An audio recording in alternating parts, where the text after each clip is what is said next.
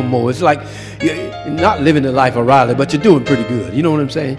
And he said, when you get in that, remember, just put a check on your heart. Don't forget me. Don't forget that you didn't get there by yourself. Isn't that right? I did it for you. Cast all your cares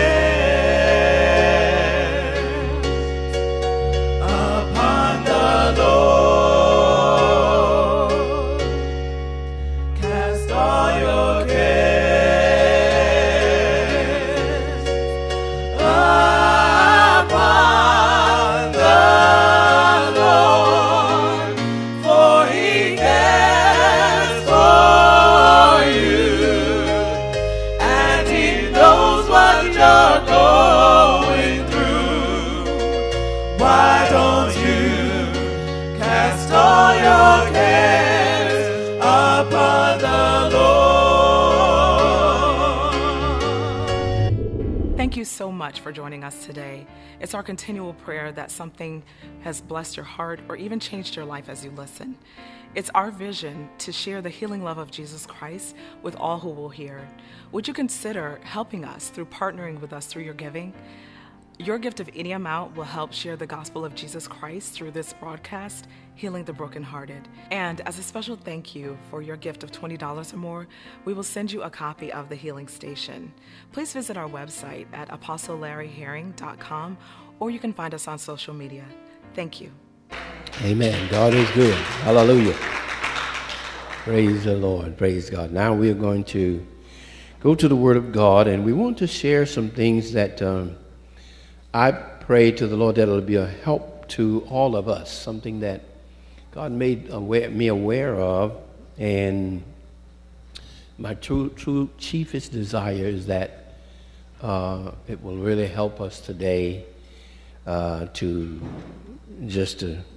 in insight and understanding, and bring about a wonderful change for God's glory. So we ask that you please open your heart and open your spiritual ears to hear what the Lord is saying to us so that we can be the recipient. So if you will turn to Matthew 7 and stand with me, if you will, I would appreciate it. This is going by way of television, and our precious sister, we will let her give a testimony after the word. Okay, I believe I remember my wife telling me that after the word, then I'm going to, call on you to give a word of testimony. Thank you. All right, beginning at verse 1, I'll read one and then we'll read the second one together. Judge not that you be not judged. For with what judgment you judge, you shall be judged, and with what measure you meet, it shall be measured to you again. Amen. Father, we just so thank you for the word, and I just really ask that you'll open it up so we can see what we haven't seen before. Lord, let it make us better for your glory. Your aim and your goal, oh God, is for us to become Christ-like. So this is our goal as well. So we thank you for the body. Thank you for those by way of television, Lord. Let it just minister life. In Jesus' name we pray. Amen. God bless you. You may be seated.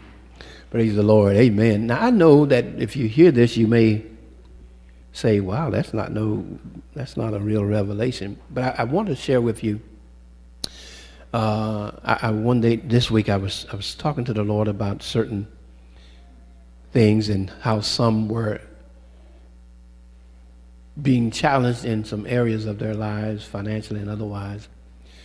And I just wanted to know, I was just pondering it, just not even praying about it. And the Lord made it clear that there was judgment, a judging. And so first of all, I was like, well, how can that be that powerful that it can literally keep a person in a condition in spite of, and it really concerned me. It really concerned me. And then he went on to say a couple other things. So what I would title this here, The Language of the Heart. The language of the heart. And I know when you think about the language, you know, we are accustomed to this English language, and so we speak and we communicate to one another through the English language, and then some speak Hispanic, but for the most part, you know, we are Americans, speak English, most of us. And so the language, there's a language that we speak, but then there's another language that we may or may not be too aware of, and it's that language coming from the heart that I believe the Lord was sharing and wanting to make us aware of it, so that we satisfy Him in obedience.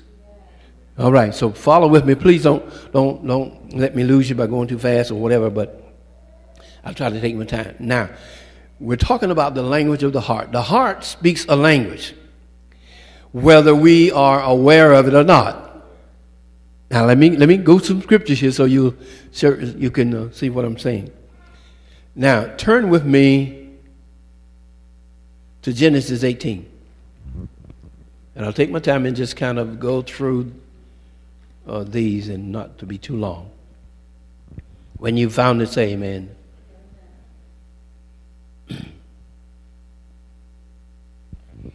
I think most of us, or many of us, are familiar with the story of Abraham, and when God came to him to give him a word of his future and for his life. It is said that at this point here, it was 13 years ago that God spoke to Abraham about what he was going to do. 13 years ago. But the time was like a year from the fulfillment of it when he came to him again. It's like nothing had been said. He just had to walk in faith, and even when there were no signs, he had to walk in faith, believing what God said. So like now the timing of the initial part of the promise was there, like just about a year away. And so now he comes to him. This is the second or third time he comes in a few months. As the time drew near to the fulfillment of the first part of the promise, God comes back again to either, I won't say restore his faith, but to encourage his faith. All right? So now he comes to him, and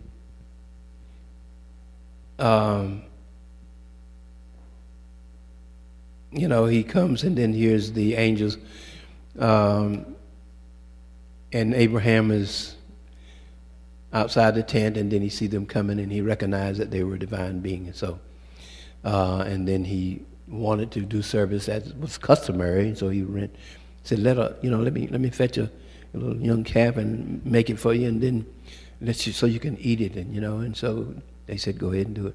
So he hasted to do that, and after which, verse 9 says, and they said unto him, talking to Abraham, the angels talking to Abraham,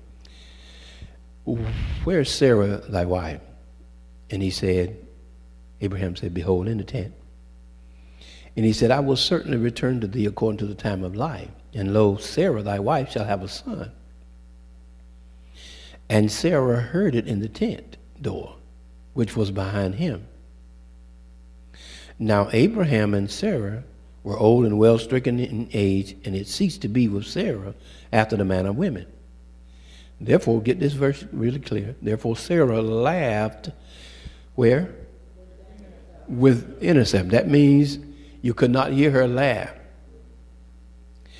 She laughed within herself, saying, after I'm waxed old, shall I have pleasure, my Lord being old also? So it was like a nice little joke. She could, it was too really good to be true. Now keep this in mind. Here the Lord is promised Abraham and Sarah something that their whole life they wanted. Think of something that you wanted all your life, and for some reason couldn't get it. 13 years ago, the Lord promised you that he was going to do it. I mean, try and imagine where they were. So even after 13 years, and then they probably, it seemed like they maybe just says, oh, well, maybe, I don't know. Because, God had nothing to say all those years about it. And so now he comes to them again to reiterate what he said those years ago. And so he comes and say, where's Sarah? She's in tent. So about this time next year, Sarah's going to have a son. Just like he said years ago, right? So now Sarah, like 12 or 13 years older than what she was. First of all, she was barren, couldn't have children. So God put another 12 or 13 years on it, and then he comes and says the same thing. Now you got to grasp how God is. God's different. Now she could have said about 13 years ago, well, I'm old. There may be a slight chance. I don't know that something like this going to happen, but I kind of doubt it. But then put 12 or 13 more years on it, she could say, oh, no, this ain't going to happen. So she did like most of us would. She just chuckled on the inside. Basically, my Lord, he was like 9 years older. Can he do anything now? So then the Lord, remember now, she didn't do it aloud. She was inside the tent. She just overheard them, so she just chuckled within. She didn't say it out loud, nothing. This was the language of the heart. Y'all hear me? And then the Lord said to Abraham, what did Sarah laugh? Saying, shall I have sure to bear a child? He knew exactly what she was saying, which I'm old. Is anything too hard for God, for the Lord? At the time appointed, I will return to thee according to the time of life, and Sarah shall have a son. In other words, it's going to happen. Then Sarah did not, because now this is a little spooky. This is a little, wait a minute now. I didn't say this thing aloud. I just said it within me. So now she's getting a little bit shaky. So then Sarah denied, saying, I laughed not, because she was afraid. And he said, no, but you did laugh. So can you see the language of the heart there? She didn't have to say nothing. Her heart was saying something. And so the Lord was listening to her heart. I hope y'all hear what I'm saying today. Because the Lord was pointing out to me some things, how sometimes if we don't carefully don't understand these things, it can really hinder us. Okay, let's go to another one. All right. Go to Deuteronomy chapter 8, if you will.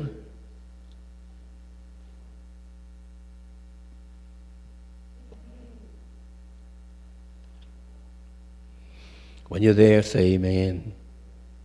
I think most of you are familiar with these here, so I won't go into detail a lot, but just briefly.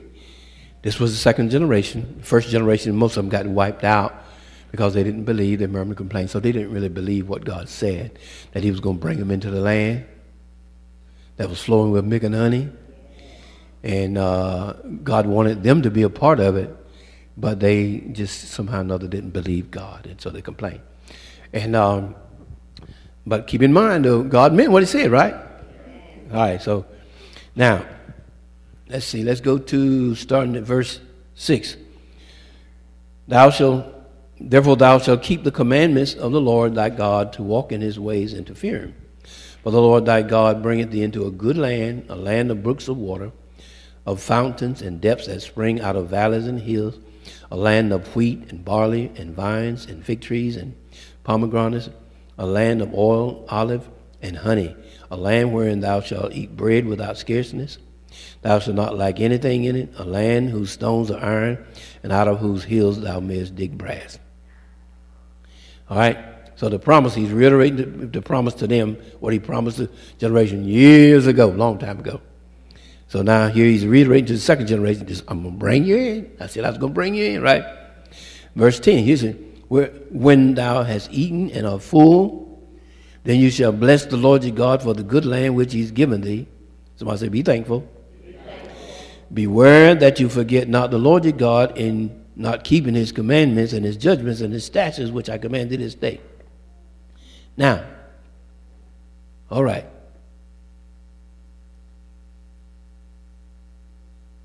I'll just go ahead and read. I was going to try to skip, but anyway, verse 12. Lest when thou hast eaten and art full and hast built goodly houses and dwelt therein, when your herds and your flocks multiply, your silver and your gold is multiplied, and all that you have is multiplied, then your heart be lifted up and you forget the Lord your God, which brought you forth out of the land of Egypt from the house of bondage, who led thee through that great and terrible wilderness wherein were fiery serpents and scorpions and drought, where there was no water, who brought thee forth water out of the rock of flint, who fed thee in the wilderness with manna, which your fathers knew not, that he might humble you and that he might prove you to do what? To do you good at your latter end. See, this is the wisdom of God, okay? God never takes us through so that we go through forever and never see the blessing of God. This is always God's intent. If he bring you through, remember, if he takes us through, it's for a purpose. But we submit to the dealings of God, right? Because God's got a higher purpose. He always has a higher purpose. He always brings us to the point where he can really use us like he wants, right?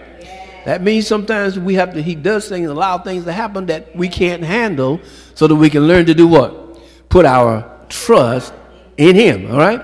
So he wanted to teach Israel how to walk with God in spite of things when they didn't see things going right? So he took them through and he showed them. He said, now this is what's going to happen. You know, you're going to have goodly houses, your land, you're going to have all sufficiency. You ain't going to lack nothing. But I just want you to remember, when this happens, don't forget me. All right? Don't forget me. But here's the point I want you to see. Verse 16, who fed thee in the wilderness with manna, which your fathers knew not, that he might humble you and that he might prove you to do you good at your latter end. Verse 17 is the key verse. And thou say in thine heart, see, don't say it aloud. He said, and you say in your heart, my power and the might of my hand hath gotten me this well. Are you hear what I'm saying? The heart has a language. So he's saying, when you get to doing good, when all those years of struggling is over, you don't see it no more. It's like you're not living the life of Riley, but you're doing pretty good. You know what I'm saying?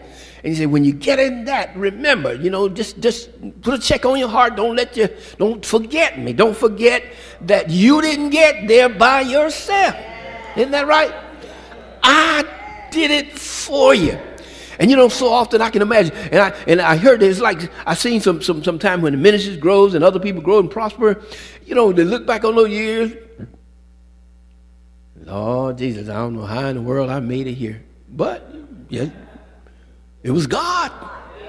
It was God, isn't that right? So God said, once I get you in the place where I have you, so I can really bless you, then I'm gonna bless you. That's the nature of God. All I ask that you don't forget when you get to prosper. Isn't that right? Look at somebody say, that's what he want to do for you. Now, whenever I see this here, I know that God is ready. And see, God comes this way several times. So remember now, when this time you look at somebody and say, now, this time I'm going to get this thing. He ain't going to have to take me through this again. I'm going to get what he needs. Isn't that right? All right. So, but there's a language in the heart. Okay? Now, here's another one. Matthew 9:20.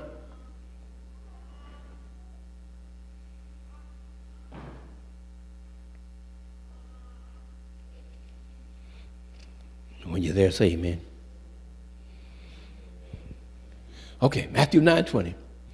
Verse 20 says, and behold, a woman which was diseased with an issue of blood 12 years, came behind him and touched the hem of his garment, for she said within herself, all right, she didn't speak it out, if I may but touch his garment, I shall be whole. Jesus turned him about, and when he saw her, he said, daughter, be of good comfort, your faith has made you whole. Now see, what happened was this woman in her heart, okay, like I'm standing here now, in my heart, I'm saying, but you didn't hear me, really. I just said what that woman said. But you didn't hear, right? The woman said it in her heart. Her heart had a language. And when she spoke it, God looked right at the language that she spoke of faith, right? And he blessed her accordingly. Isn't that right? Y'all hear what I'm saying? Come on, let's put God's hands together and thank the Lord. Hallelujah. All right, turn if you me 1 Samuel 16. We're just kind of driving that home here. I feel like the Lord was sharing with us something that is very important. 1 Samuel chapter 16.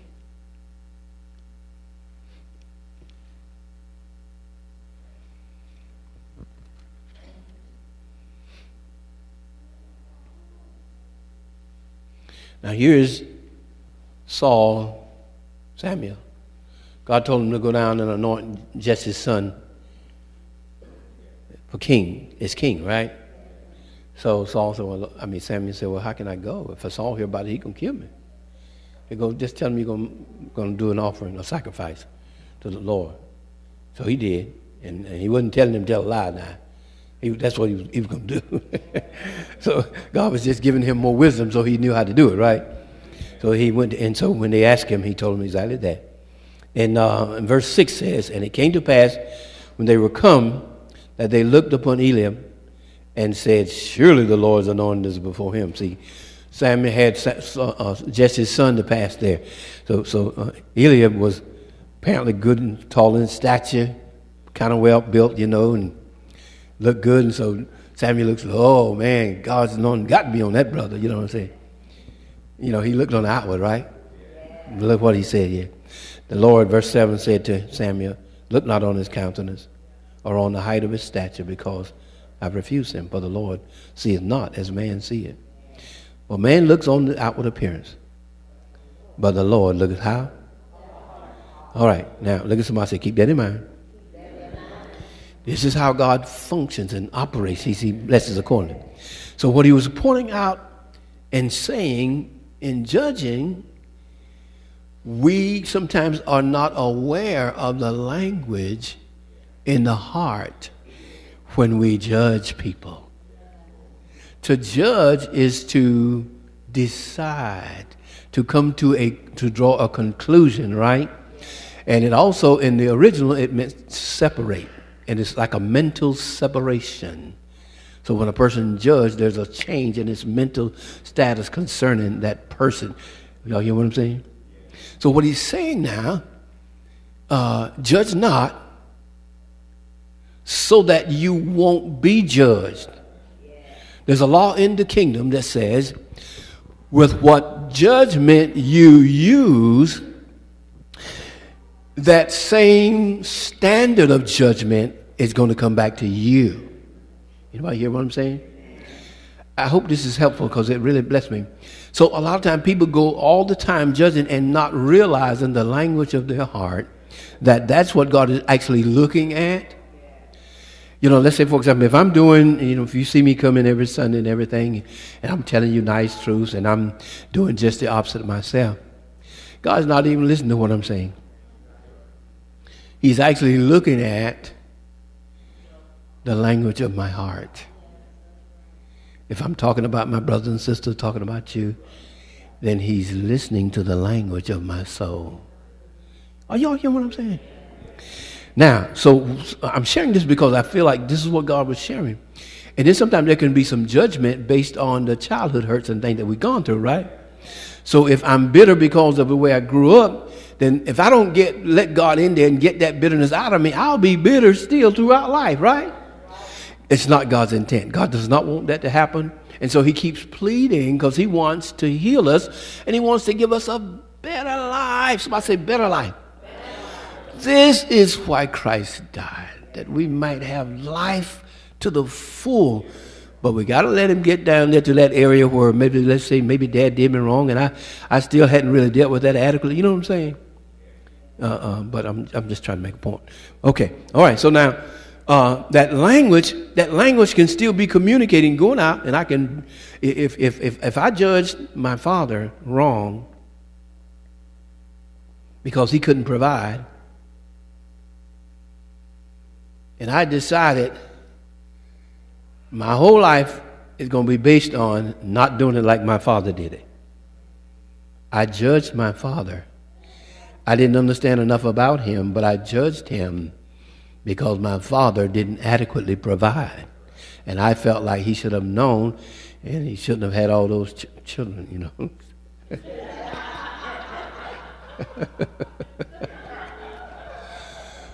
But I'm on TV, I got to watch it. But anyway, but I'm trying to make the point clear. I judged him. You know what I'm saying? I judged him as a child in my teen years. And so that judgment, I'm operating now. And so I swore up and down that I would not let that happen to me. But the judgment has me bound. The judgment has me bound. I can't go beyond because God said with the standard that you use, it's going to come back to you. So I'm trying to go above the standard, and I judged him wrong. And God said, you got to deal with that wrong judgment first. And let me heal that heart so that you can see things from a different perspective. Isn't that right? I judged them based on the image. And God says, you got out of your role and you played the role of God. Anybody hear what I'm saying? All right. Okay, so the language of the soul. And then he said this year, he said, first of all, that we shouldn't judge. And then he said it's a language not perceived. In other words, basically he was saying that we don't perceive that language. We haven't ascertained adequately the language of our heart. You know, sometimes people can just be saying things and never listening to the content of this thing that is the heart that is coming from. Anybody hear what I'm saying? In other words, what he's saying, what he said to me is that it's basically important that we listen sometime to our heart. Sometimes our heart may be crying out and saying things that we're not paying attention to. It may be trying to show us where we need some help. And so he said it's a language not perceived. All right. Now, so the language that's not perceived or not grasped, or language that we weren't consciously aware of or come to realize or understand. I look at the Corinthians church here, and in Corinthians 11:31, when they were doing the communion, remember that? Anybody read that? When he said they didn't properly discern the Lord's body. And many of them were sick and weakly, and some of them even died early prematurely because they weren't discerning the Lord's body. So I went all the way back to Corinthians, the first chapters in Corinthians. Paul was saying how there were schism and division.